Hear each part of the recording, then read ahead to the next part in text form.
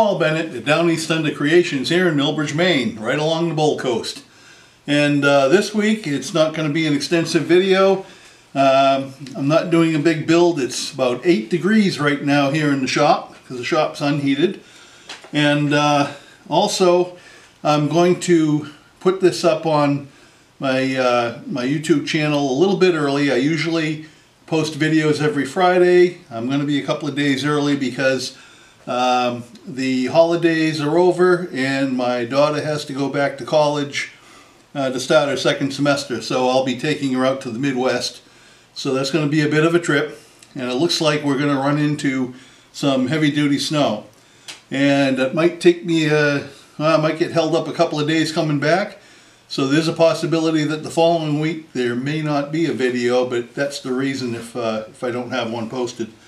So this week I'm going to show you how I make my bump stops for my X-Carve machine. And this is the one that I made. I made a couple of them, make them in pairs. And this one's out of pine, and this is a shorter one than what I had made previously.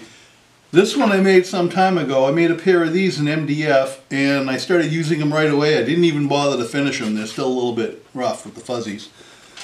But I wanted a shorter pair to get into tighter places, but they're still adjustable. So I made these out of pine. They clean up nice, and again I made it with the X-Carve. And it's for the X-Carve.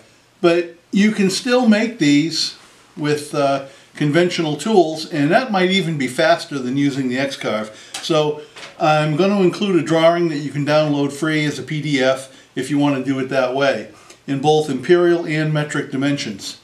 And these come in handy.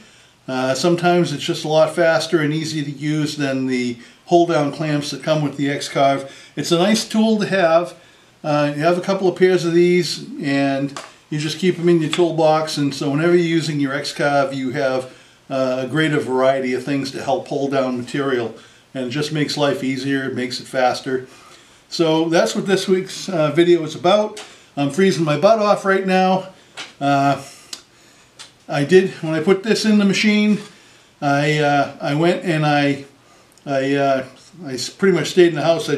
Once the machine was set up and running, I just came out every now and then to check on it and roll a few seconds of video. So, but I'm not going to make you sit through the whole thing. It takes about almost an hour to set this up and carve the two pieces out.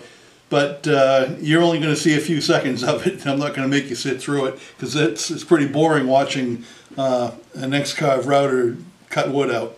But that's this week's video. I hope that those of you with CNC machines will get some use out of this, because you could use this for other CNC machines, not just X-Carve. And I don't know what the next video is going to be yet. It depends on when I get back from delivering my daughter to Hogwarts or whatever it is she's going to. I'm not going to tell you the exact name of the college for security reasons, but which I think you can understand. But please subscribe to my channel, and thank you for watching.